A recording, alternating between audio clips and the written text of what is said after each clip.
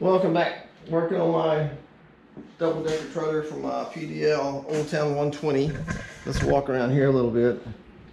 And this comes in a box from, I got it, tripping on it. I got it from Amazon for like 140 bucks. And it comes in right here, this little box. Notice right there it says made in China.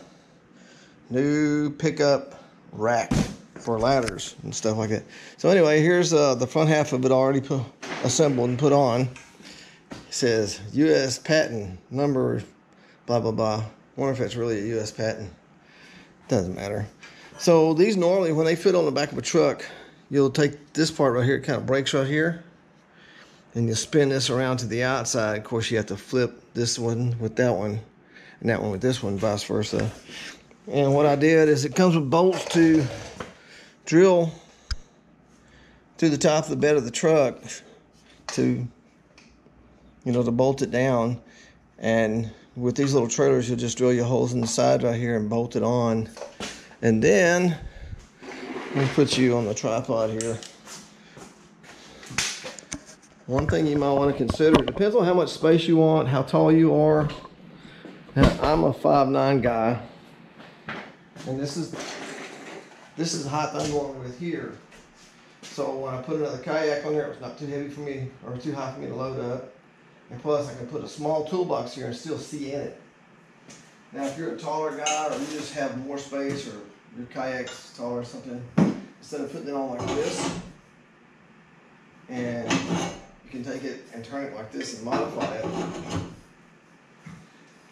And you'll have to get go in and get another piece of this pipe. You could probably get a conduit that would fit pretty good, but that would give you a huge amount of space on here if you need it, if you want it. If you're just putting kayaks up there, it'll probably be okay. But by doing that, one, you won't have this to go up against, and two, you can imagine if I put a toolbox up here, I'm not going to be able to see in it. So I'm going with the regular height. And I don't have to buy anything extra that way.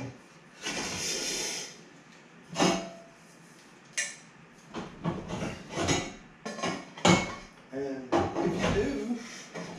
you do it like this, it's pretty much plug and play. There's no extra stuff to go hunt down like a piece of pipe. Let's see.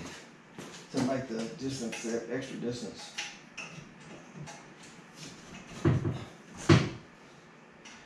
Make sure that you got this pushed all the way down. If you don't, you think it's slid down far enough, but it's not.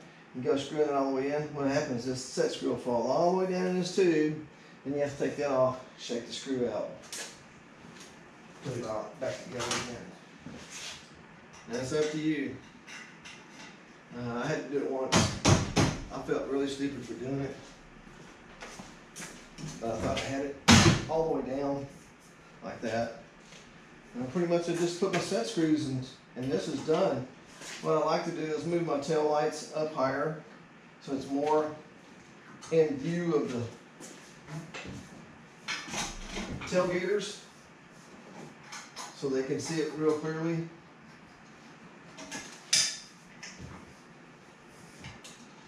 And not that I would be backing into the water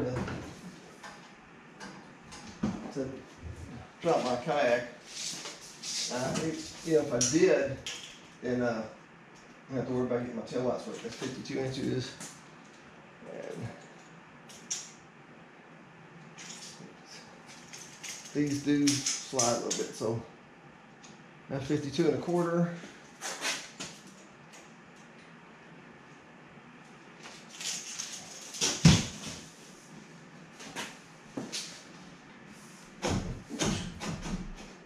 It wants to set either 52 or 52 1/2.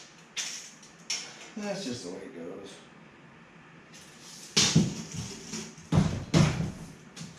That's probably pinching me for doing this, but I got it done anyway. Trying to slow down the slide.